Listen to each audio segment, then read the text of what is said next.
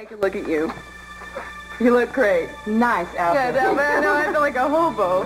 Tell you, since we've been back to the States, we've been living in a moving van, in the museum, in the stable. I mean, always one step ahead of disaster, though. We made it somehow. Jeffrey, I want to thank you for what you've done for me. No kidding. Oh, well, she's the one that got us out of most of our scrapes. I've really just been along for the ride, like a loyal chauffeur should, you know? No, right. No, if it hadn't been for you, I wouldn't have made it. I mean, he's been very brave. Stubborn, but brave. Hey. Well, wait, I want to hear about this. Tell me, what's about the moving van? Oh, there's so much. I don't know where to start. There's a lot I want to hear, too. I mean, is there another reason to celebrate besides me being here? Yeah? Yeah, I knew it. The flowers I sent worked. I knew it.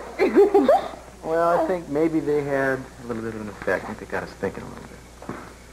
But we're going to have all kinds of times to catch up later. Right now, I think we should use this grace period wisely and come up with some decent way of getting the two of you out of town and out of the country again. Oh, yeah, wait a minute. I have to see the family first, Cruz. Well, that's just not possible right now. They're being watched. Well, Eden slipped through. With great difficulty. By the time Keith gets off that rig, he's going to be out of his mind. It'll be all we can do to get you out of here safely by then. Yeah, I agree. You know, we've been bloody lucky up until now, but I don't think there's any point in pushing it. Oh, wait a second. It'd be a shame if Kelly couldn't even just see Mama or Daddy or... Excuse me, but isn't the point here to be keeping Kelly out of jail? Exactly. I'm going to see them. Look, isn't there just somewhere? Maybe we could sneak everybody up here one by one while Keith's out of the picture. Every member of your family has a tail on him, with or without Keith in the picture. Well, then how about if we try to get Kelly in the house? You know he's got his people covering every square inch of the grounds.